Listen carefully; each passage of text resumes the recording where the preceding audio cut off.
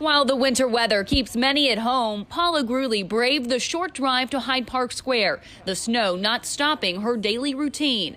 I drive through the bank, get the newspaper, get my hot chocolate and go home. Her assessment of the roads. Fine.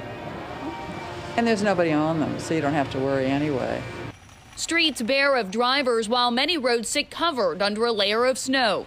The main exchanges now clear, just wet, but side streets are mostly untouched. We always plan for the worst and hope for the best. So, accumulations like this, they're tough, but, we're prepared for them and we're committed to staying out on the street until the job is done. Around 55 Cincinnati plow trucks are on the road at any given moment. Crews working 12-hour shifts, changing off at 7 a.m. and 7 p.m. with little opportunity to recover. Looks like we'll be working 12-hour shifts for the next few days. The temperature is going to drop. There's a possibility of more snow coming in, so we're here for the long haul. Stand by.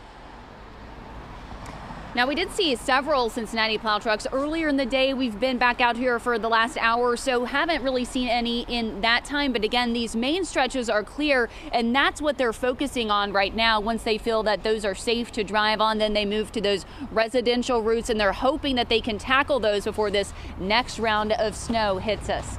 Reporting live at Hyde Park, Molly Lair, WLWT News 5. All right, Molly, thank you.